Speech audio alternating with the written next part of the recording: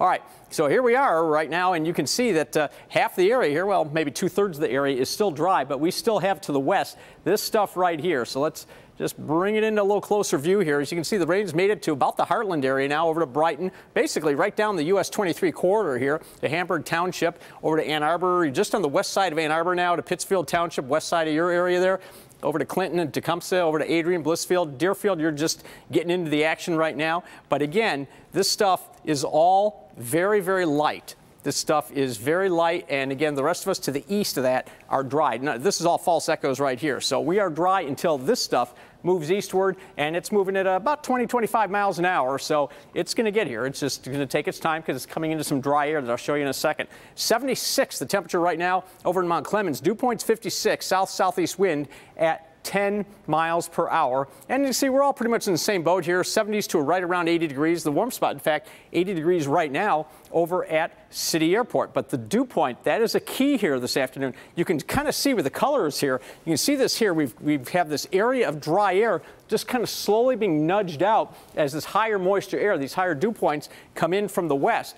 When the air is this dry, it's just hard to get the rain to reach the ground. So when you have moisture air, the rain doesn't evaporate. So that's why we need this moisture to come in order for that rain to really make it to the ground. So remember, this rain was made it to about right here. The edge of the rain was right here. Notice just to the west of that, that's the lead edge of that moisture there.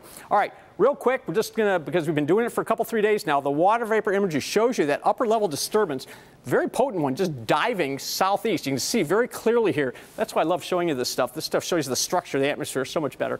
Diving southeast, that's what's triggering that rain right now. And as it moves to the southeast, we're going to see a diminishing of the rain also as that rain starts to try and move into the dry air. So look what happens tonight. You can see that this stuff gets pretty light. In fact, may not rain a whole lot up in the thumb where we do have abnormally dry conditions. Tomorrow morning, this stuff is just about out of here by the time we wake up. And I think most of the day is dry. It will become partly cloudy. An isolated shower or thunderstorm is possible. I think most of us don't get that. And it's not until Sunday that we start to see, we have some sunshine, but it's a start, but we start to see scattered and then more numerous showers and storms start to develop during the afternoon, and another surge of moisture coming in Sunday night. All right, 65 the overnight low tonight with the showers ending, and then for tomorrow we're looking at a high of 83 degrees with at least partly cloudy skies, and then on the 7-day forecast, 80 on Sunday, 86 Monday, 90s now, low 90s on Tuesday, near 90 on Wednesday. Thursday, a brief respite, and then we're going right back up, and I think we'll be upper 80s to low 90s all the way through next weekend after that, guys.